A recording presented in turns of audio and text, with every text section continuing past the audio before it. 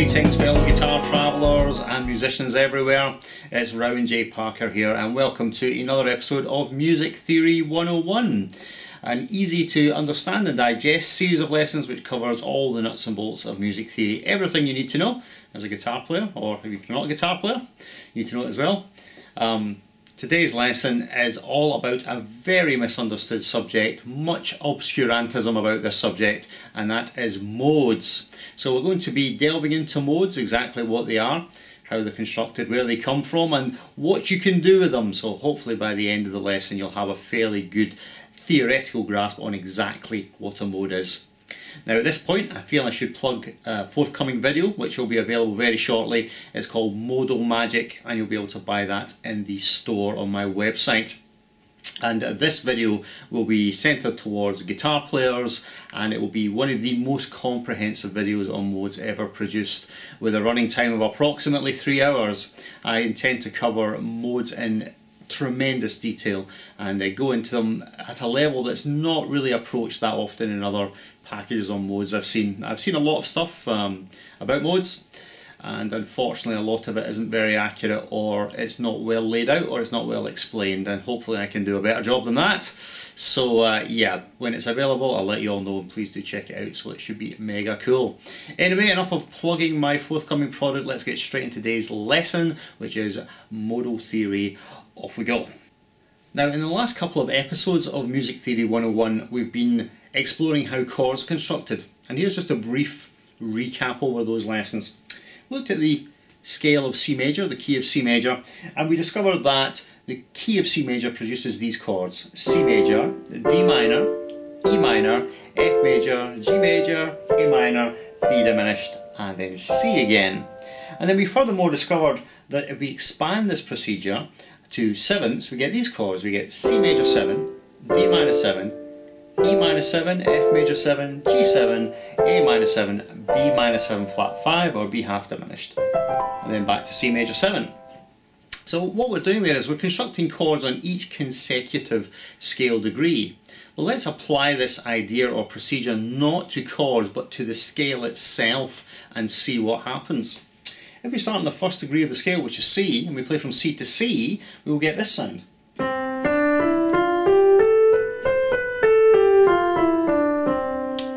Which should be instantly recognisable to you as the C major scale, as a very strong C major sound. Do, re, mi, fa, sol, la, ti, do. Now we've all come across that scale. What you probably don't appreciate is that inside the scale there are various other sounds lurking, and these are in fact the modes. So let's do this. Instead of starting the scale on its first degree, which is C, let's start the scale on its second degree, which is D, and play from D to the D 1 octave above. So in this case we'll get these notes.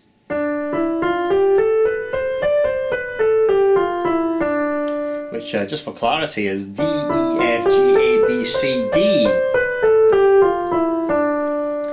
Now it should be fairly obvious to you that that does not sound the same as the major scale, as the C major scale, which seems a bit paradoxical because it does in fact contain all the same notes as the C major scale.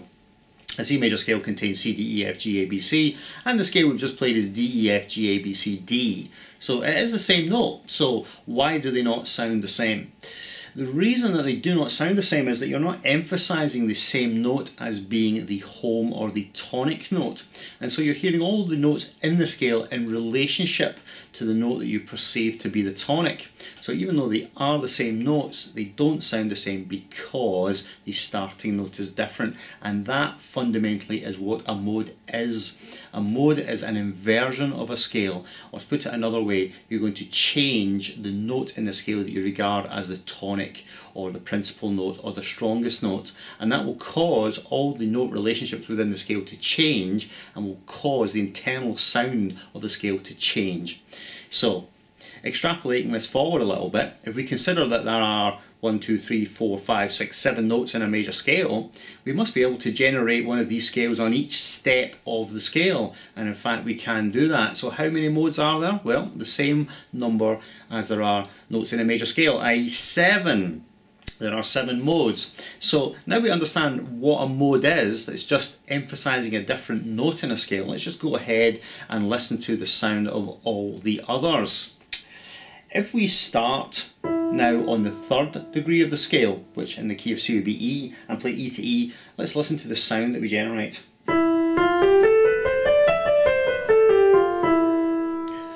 Now actually that's quite remarkable because that has got an extremely different sound from the C major scale. Let's just go back to our C major scale again and play that. And then the C major scale starting upon its 3rd degree would sound like this. Now, I think your ear will tell you that sounds like 2 completely unrelated sounds, and they are to a large extent completely separate sounds, but they are part of the same overall scale, the same overall master key, which is C major. So that's the great power of modes, because all the modes sound very different and you can apply or leverage each mode to create different sounds, but in effect what you are playing is fundamentally just a major scale, which is why modes are so powerful. Alright, let's proceed to the 4th step, which would be F in the key of C, and play from F to F. Sounds like this one. Again, sounds different, right? I'm moving on to G, the 5th degree. Play G to G. Sounds different again. And then moving on again to A. Another different sound. And then finally on B. Particularly dark sounding one. And that is all 7 of them, because if you go up another step you'll merely return to C 1 octave higher. Alright, so that's how you generate a mode. Now let's talk about the names of these modes. Now I'm sure you've heard these names bandied about before, like Ionian, Dorian, Phrygian, Mixolydian. All sounds like a bunch of crazy gobbledygook. It sounds like a foreign language. And actually the interesting thing is it is a foreign language. These names, or the majority of them, are actually the names of ancient Greek peoples. So from classical Greece is where we derive a lot of these names, such as Ionian and Dorian, Phrygian, because they were ancient Greek tribes. Now, obviously the music we play today has got nothing to do with their music, because we've got no way of knowing what the music of that time sounded like, because obviously they didn't have recording equipment, so they couldn't record it, and nor did they have music notation, so they couldn't write it down. So that music is lost to us and we've got no idea what it sounded like. However, these names and the ideas of classical Greece migrated to Europe in the Middle Ages, in the Dark Ages, and when the study of music was a province of the church, during that time, they adopted these names. So although they had no idea what the music sounded like, they were influenced by the ideas of the ancient classical world, and that's why we ended up using these mad Greek names for the modes. So these modes were originally known as the church modes, and I'm just going to give you the modes in the order in which they appear. So starting on the 1st degree of a major scale, which is the major scale, its modal name is Ionian, the Ionian scale or Ionian mode. Now, so you realise that whenever someone says I'm playing C Ionian, what they really mean is it's just C major. It's the same thing. So C Ionian is C major, G Ionian is G major. They sound exactly the same because the C major scale runs from C to C and the Ionian mode also runs from C to C. So they are, for all intents and purposes, the same thing. You just have an alternative name for describing your major scale now. You can call it the Ionian mode. And moving on to the 2nd degree of the scale, in this case starting on D in the key of C, running D to D. This scale is called Dorian. This is the Dorian mode, and has a particularly dark flavour. It's one of the minor modes, so we'll see in a little while. Quite a pleasant melodic sounding mode. Mode 3, which in this case starts upon E, this is called Phrygian, and it's spelled with a silent P, so it's not F-R-I-G, it's not Phrygian, it's Phrygian, or sometimes pronounced Phrygian, and it's spelled P-H-R-Y-G-I-A-N with a silent P. So, Phrygian, particularly interesting sound, dark sound, sort of, a lot of people think it sounds a bit Spanish, I suppose, and Next one, mode 4, running F to F in this key. This one is called Lydian mode. Moving on, mode 5, starting on G in this key. This is the Mixolydian mode, Mixolydian scale. And then moving on again, we've got the 6th mode, which is called Aeolian. Now you may also know this scale as natural minor. That's one of the other ways that it's described, especially if you play a rock guitar. Almost certainly have come across the natural minor scale before. It's very, very common in all sorts of hard rock. Its modal name is Aeolian. It's also sometimes called, the scale is also sometimes called pure minor. Now this is usually described this way by jazz players who refer to natural minor or Aeolian as pure minor to differentiate it from the Dorian mode that they habitually play on minor chords. A brief digression there. And then the last mode, the weird sounding one, which runs B to B, is this one. And that is called Locrian. Alright, so that's the 7 modes. We have Ionian, Dorian, Phrygian, Lydian, Mixolydian, Aeolian and Locrian. Alright, now that is a lot to remember, so how can we possibly remember all this gobbledygook? Well, here's a little rhyme that you can try. If Dora plays like me, all's lost. Let me give you that again. If Dora plays like me, all's lost. And it's a quick and easy way to remember the modes. So just to recap one final time, mode 1, same as C major, is C Ionian. Mode 2, Dorian. Mode 3, Phrygian. Mode 4 is Lydian. Mode 5 is Mixolydian. Mode 6 is Aeolian. Mode 7 is Locrian. And then of course we're back to Ionian again. To really appreciate how each mode sounds and why it sounds the way it does, we need to play the mode against its harmonic backing. So let me try and explain that a little bit. In the key of C major, we know that the first chord in the key of C major is a C major triad, or it's a C major 7th chord if we expand it to a 7th. So if we lay down a C major 7 chord and then we play our C Ionian scale against it, we'll have a true picture of exactly how this mode sounds. So this is how it would sound.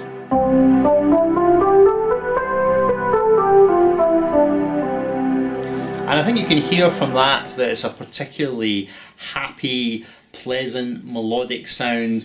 It's a sound that we're very familiar hearing. So when you hear major scale melodies, Ionian melodies, they can sound uplifting, they can sound triumphant. They can also sometimes sound a little bit cheesy and a little bit twee. It is sort of the nature of the major scale for it to sound a little bit like, you know, that sort of thing. So this is why you find them in a lot of nursery rhymes and children's songs, popular songs, folk melodies. But I mean, if you think about almost any tune, any popular tune, the chances are that it is based on the major scale, it's based on the Ionian mode. So let's give you the sound one more time. Sounds like this.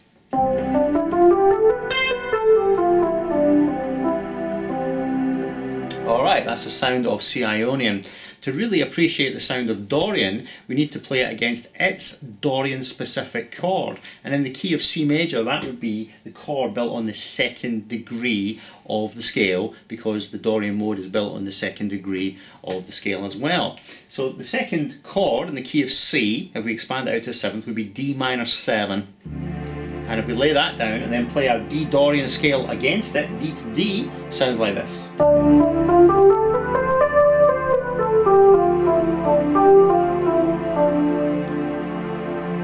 Now the qualities of Dorian are, obviously it's a minor sounding mode, but it's not a particularly dense or dark sounding minor mode. It's one of the brighter sounding minor modes. In fact, it is the least dark of the minor modes. Another way of putting it is the brightest minor mode. It's still minor, so it means it's dark, but it's not overly dark. So, Dorian. This is the scale of choice for many jazz players, fusion players. It's probably the most commonly played scale in those sorts of music.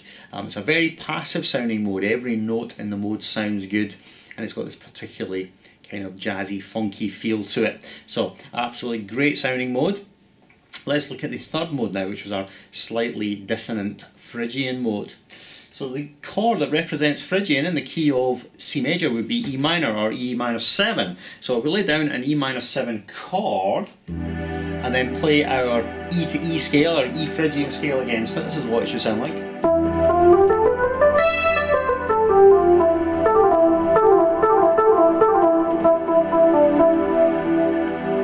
So I think you can hear from the quality of that one that it's a particularly dark and haunting sound, Phrygian.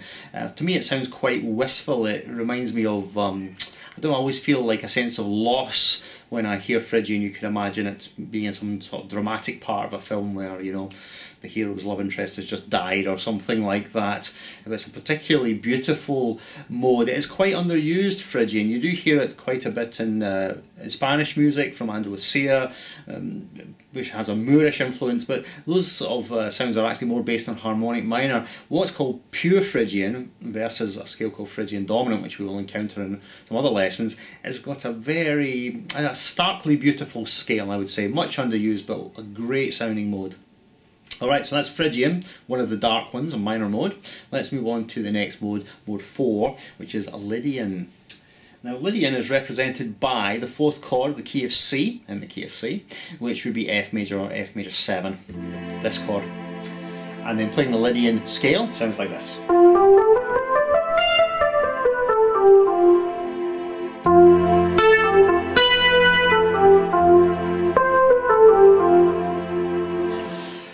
So for me, Lydian is clearly one of the major sounding modes, but it has a sort of floating or suspended quality to it. So it avoids the outright cheesiness of the major scale, but still has this lovely sort of floating melodic sensation when you play it, and it's again quite a passive mode. Everything seems to sound good in Lydian, which is why it is used quite extensively. A couple of notable rock guitar players use Lydian a lot, Joe Satriani and Steve Vai, great user of Lydian. In fact, he uses Lydian so much that he was at one time titled the Lydian King. Everything seemed to be Lydian from him. And you also hear Lydian quite a lot in film music. I mean, you hear all the modes in film music all the time, but Lydian is used to create this sort of sense of suspense, triumph, sort of tension, but still keeping a kind of optimistic sort of sound. So that's Lydian. Moving on to the fifth mode, which is Mixolydian. And Mixolydian is represented in the key of C by G or G seventh, G dominant 7th. And here it is.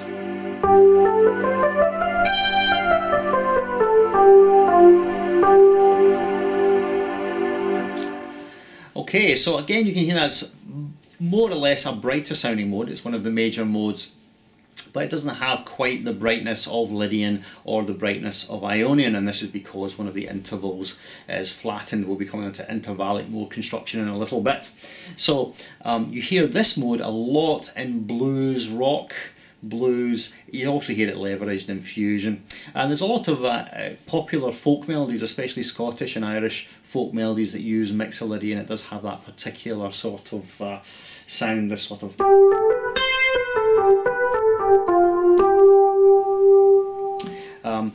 for instance here, a Beatles song called Norwegian Wood uses Mixolydian as the basis of its melody. Alright, so Mixolydian, one of the major sounding modes, but without the brightness or cheesiness of the major scale. And then moving on to mode 6 now. Mode 6 is called Aeolian. If you recall, that is the same as natural minor, or we can also call it pure minor. The chord that represents Aeolian in this key would be A minor or A minor 7. Sounds like this one.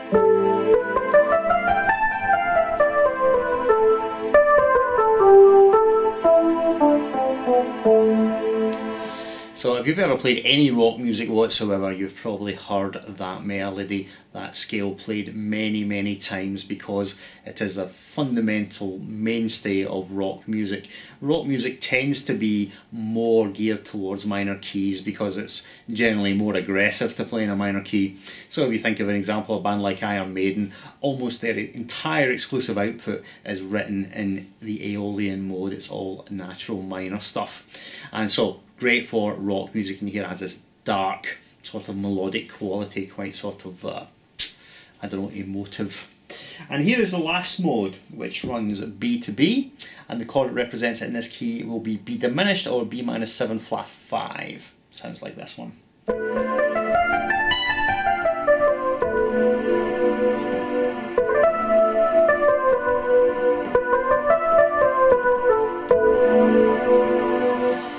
And I think you can hear that that mode is very darkly unstable and seems to sit quite uncomfortably. You can imagine that if you were continually at that point of tension, it might get eventually quite unbearable. So we've covered all 7 modes. One of the interesting things to say is that 6 out of the 7 modes, that is the first 6, are used often, all the time. You hear them all over the place. Locrian, the last mode, mode 7, is used comparatively less frequently. And I'll just go into the reason for that a little bit. All the other chords that we've come across are either major or minor fundamentally.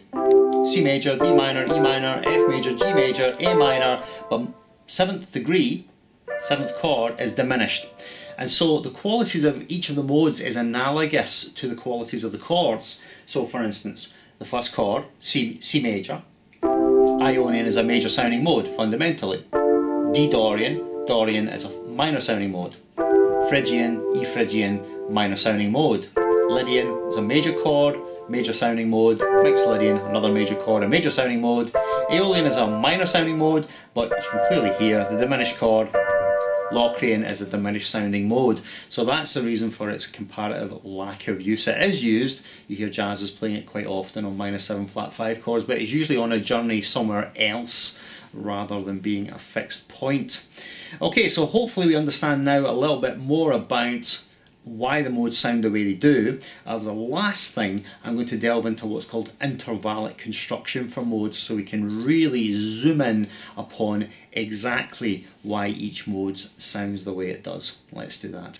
That concludes our look at modes for today. So far we've looked at modes in a way that I describe as parental, relating everything to a parent or master major scale. And this helps us to understand where the modes come from, but it doesn't really help us understand why they sound as they do. And that will be the subject of next week's episode, where we're going to be looking at modes not parentally, but in parallel, i.e. against each other, and going into the intervallic construction of the mode, and that way we will really understand why each mode sounds the way it does. Okay, well, that's it for this lesson. I'd like to encourage you to have a look at my website, www.rowanjparker.com. There's tons of free guitar stuff on that site, tons of lessons, backing track, various other cool stuff. There's also a store where you can buy things. You can also contact me if you would like some Skype lessons. I've got quite a number of Skype students now. Other ways you can contact me or get a hold of my stuff, I'm on SoundCloud at Rowan-Parker. I have a Facebook page which you can like, which is Rowan J. Parker. And yeah, well, obviously you know about my YouTube channel, it's Rowan J. Parker, so there's tons of guitar stuff on that as well. Alright, well that will do. I'll see you next week for part 2 of modal goodness. Till then, farewell.